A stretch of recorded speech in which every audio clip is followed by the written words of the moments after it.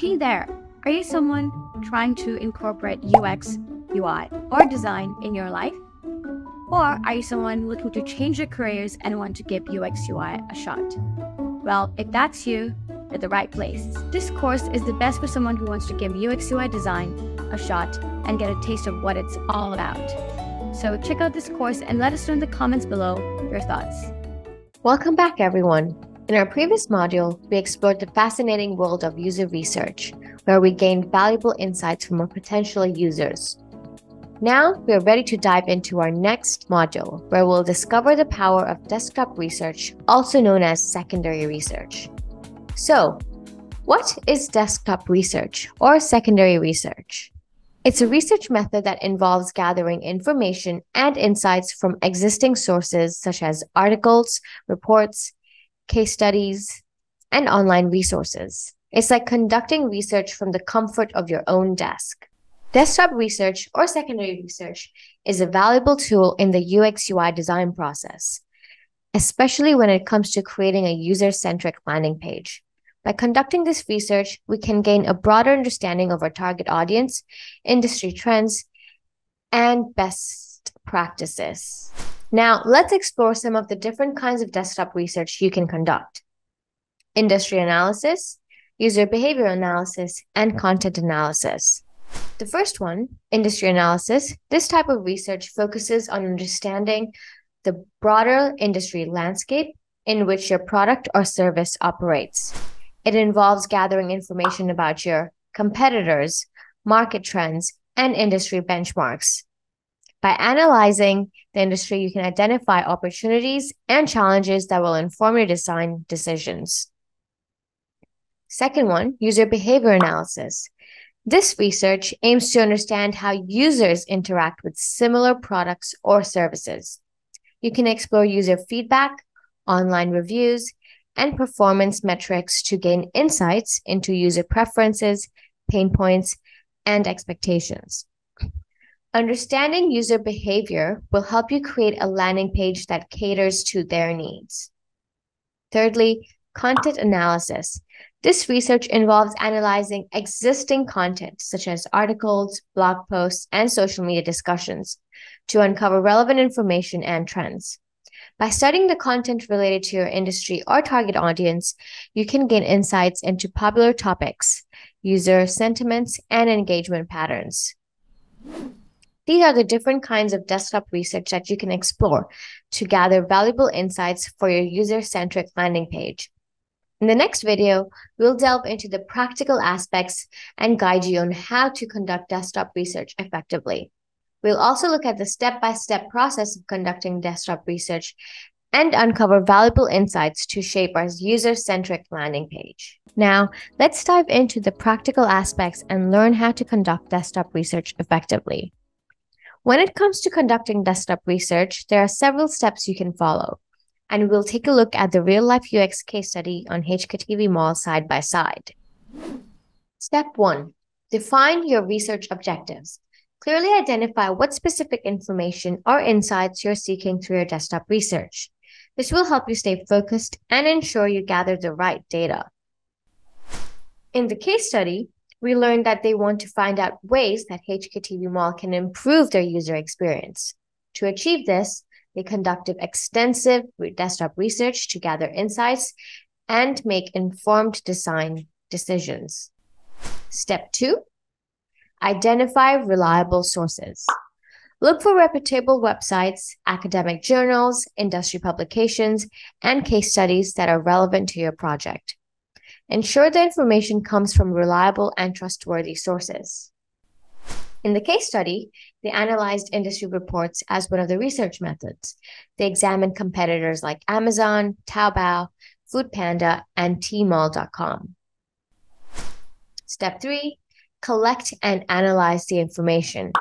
Read and gather relevant data, insights, and examples that relate to your research objectives. Take notes and highlight key points and organize the information in a way that's easy for you to reference later.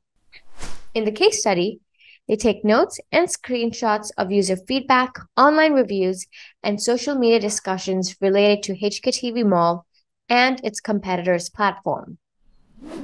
Step 4, synthesize findings. Once you've collected all the information you need, it's now time to analyze and make sense of it.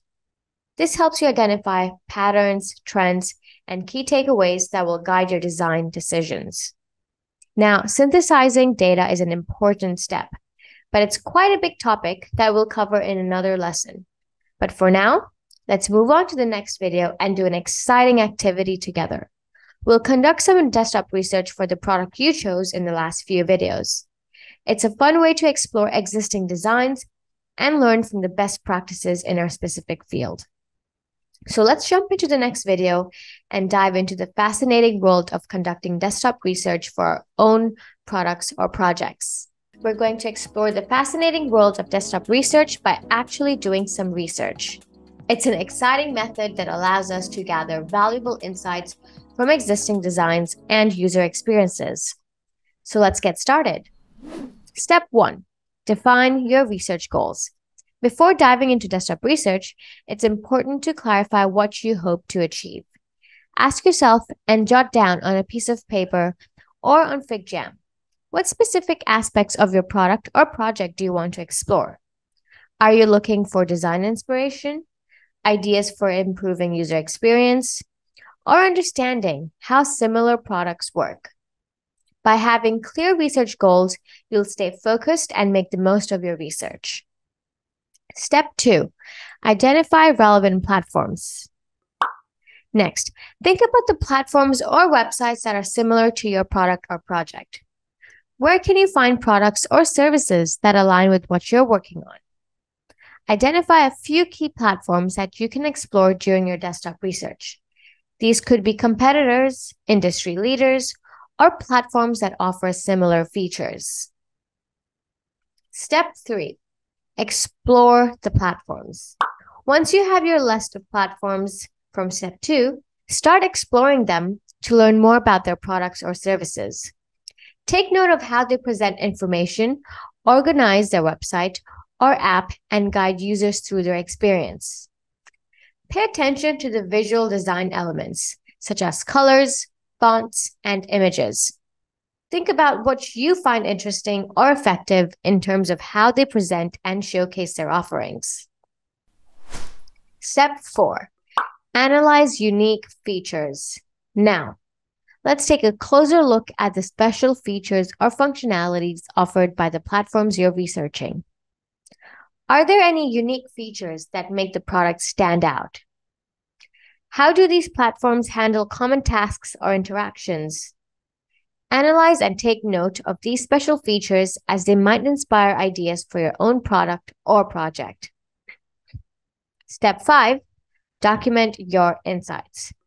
As you explore and analyze different platforms, make sure to document your insights. This could be through notes, screenshots, or creating a visual board with elements that inspire you.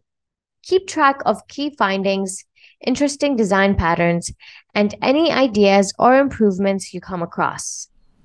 Remember, the goal of desktop research is to understand the product better and gather insights that can help you enhance your own project. By exploring existing platforms, you'll gain valuable knowledge about industry trends and user expectations. That's it for this activity. I hope you found desktop research interesting and gained a deeper understanding of your product in your domain. In our next video, we'll delve into another exciting research method. So stay tuned and keep up the great work. We've completed the user research interviews and desktop research. And now it's time to take the next step in our case study journey. So what comes next? You now need to organize and make sense of the data you've collected. In the world of UX/UI design, this process is known as research analysis. Research analysis is a crucial step in the UX/UI design process. It involves carefully organizing and examining the data and insights we've gathered to uncover meaningful patterns and insights. The goal of research analysis is to transform raw data into actionable insights that will guide our decision-making process. By conducting research analysis, we can understand our potential users on a deeper level, identify their needs, preferences, pain points, and expectations. This knowledge will enable us to create a landing page that truly resonates with our target audience.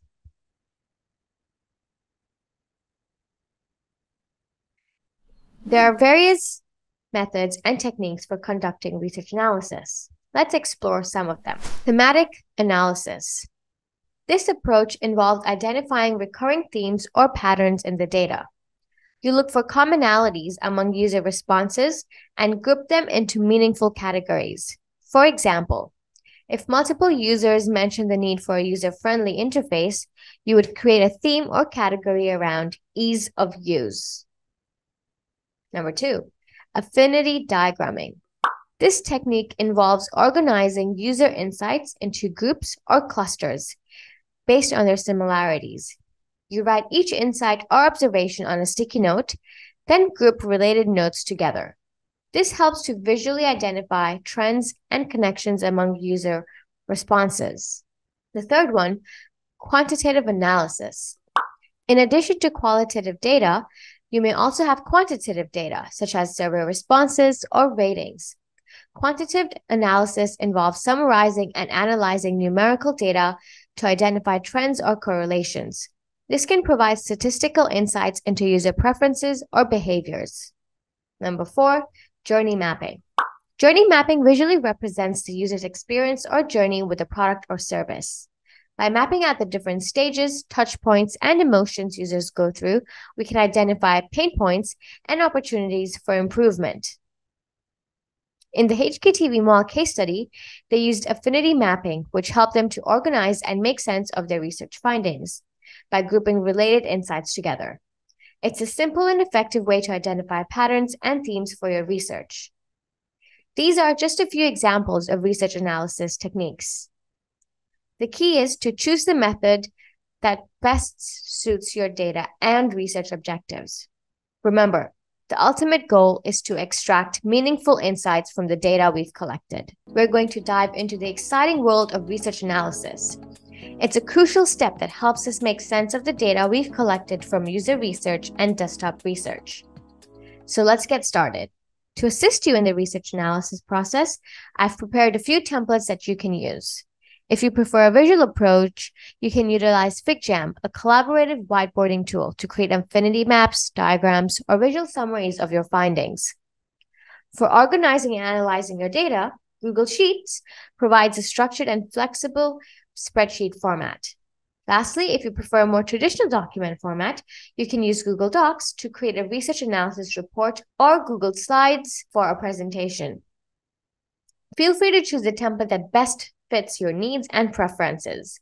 You can find the templates in the course resources section. So, step 1, review your research findings. Begin by revisiting the data you gathered during your user research and desktop research activities.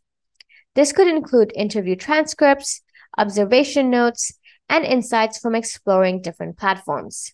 Take some time to familiarize yourself with the information you've collected, looking at both your user research and desktop research. Step 2, look for patterns and themes. As you review your research findings, start looking for patterns and themes that emerge across different data sources. Are there recurring behaviors, preferences, or challenges that users commonly mentioned? Group similar findings together and give them a descriptive label. These patterns and themes will help you identify key insights from your research. Step 3, identify user needs and goals. With the patterns and themes in mind, focus on understanding the underlying needs and goals of your users. What are the fundamental motivations that drive their behavior? By identifying these needs and goals, you'll gain a deeper understanding of what users are trying to achieve and how your product or project can address their needs. Step 4, generate insights and recommendations. Based on the patterns, themes, and user needs you've identified, in step 3, it's time to generate insights and recommendations. Insights are valuable observations and understandings that can guide your decision-making. Recommendations, on the other hand, are actionable suggestions for improving your product or project based on the insights you've uncovered. Be specific and provide clear explanations for each insight and recommendation. Step 5, communicate your findings. The final step is to effectively communicate your research analysis findings to your team or stakeholders. In this case, just to yourself. Use clear and concise language to convey your insights and recommendations. Visual aids such as charts, diagrams, or infographics can help make your findings more engaging and easier to understand. Remember, research analysis is all about making sense of the data you've collected and turning it into actionable insights. By finding patterns, understanding user needs, and generating meaningful recommendations, you'll be equipped with valuable information to drive your product or project forward. That's it for this activity. I hope you found the research analysis process insightful and empowering. In our next video, we'll explore another important aspect of UX/UI design. So stay tuned and keep up the great work. Bye! Congratulations if you made it this far. You have what it takes to become a UX/UI designer or incorporate UX in your career. So I highly recommend to keep the momentum going and to finish this course if you haven't already. And if you have, check out Xccelerate.co for more options.